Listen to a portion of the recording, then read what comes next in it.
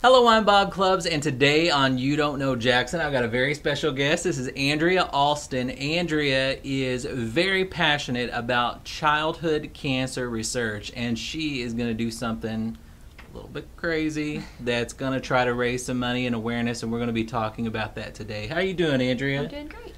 Thanks for being with us. So why don't you just start off by telling us a little bit about how you first became so passionate about childhood cancer research. Okay.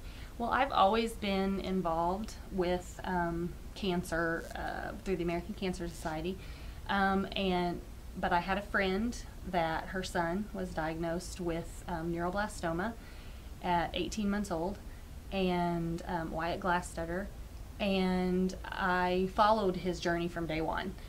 And as she put stuff out there, I realized that there wasn't enough funding specifically for childhood cancer. It's a common misconception that if you donate money, it's going to help childhood cancer, and that isn't exactly the case. Because as we were talking earlier, you have done a lot of research into this and really have found that to be true. Why don't you share a little bit of that information about how much money is going toward childhood cancer research? Okay.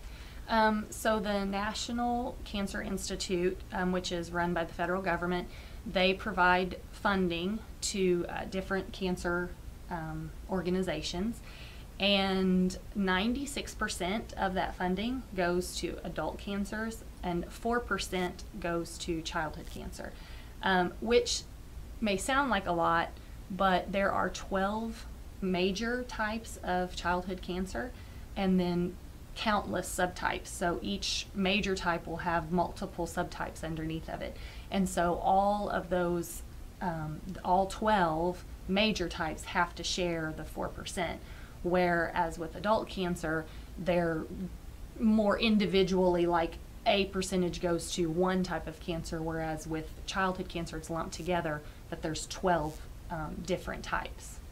So if a person wants to support cancer research in general, they can go ahead and support the organizations that they've been supporting. But if they're wanting to do childhood cancer research, you have found an organization through your research into the subject that you feel is best for that specific goal. And why don't you tell us what that organization is? Okay.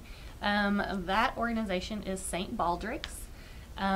It started, I don't know when it started exactly, but it was started by 4 men. They were sitting around and decided that they would have a competition, that they would shave their heads, and that they would each raise money to see who could raise the most, and that the money would go to support childhood cancer.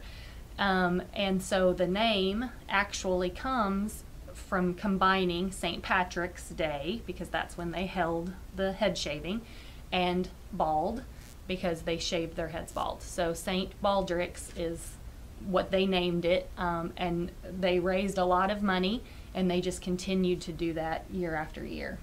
And that money that they're raising, you were telling me that all of that is going toward grants for research. This is not an organization that runs a hospital. This is not an organization that, while there are other organizations that will assist families with their daily needs or travel or housing, this organization, that money is going solely toward research. And tell me a little bit about why you like that approach to fundraising. Well, because that is what's going to give a family whose child is diagnosed with cancer hope, because there's so many of these childhood cancers that are, especially the more rare ones, that there's zero, it's terminal on diagnosis, or very, very small survival rates. And it's because there's no money to fund the research. So, shaving of the head, huh? You are going to become St. Baldrick yourself, yes? So, you've got a date selected. What date is that? September 5th. And why did you pick September 5th? Well, it's the first weekend in September, and September is Childhood Cancer Awareness Month. Okay. So. All right. And you have a fundraising goal in mind? I do. It's $8,000. My sister told me that I needed to set it high because I was crazy to not set it high if I was going to shave my head. So my goal is $8,000. All right, $8,000. And if people want to contribute to you toward this cause for St. Baldrick's, we're going to have a link here on the website that people will be able to use to do that donation. Or if they want to do it locally. Locally, you can take it to Cutting Edge Salon and Spa. She's collecting money there. Because it's her sister. It's my sister. And is sister cutting the hair? Is sister shaving the head? Actually, my sister will. Yes, she will trim it up. I'm actually going to have some of the families and local kids that are battling cancer to come in and actually do it. That's cool. Yeah. That's really cool. All right. So again, we've been talking with Andrea Allstun, passionate about childhood cancer research, and we hope that you will join her in this goal that she has to raise money for childhood cancer research. Thanks for being with us, Andrea. Thank you for having me. You're welcome. Appreciate it.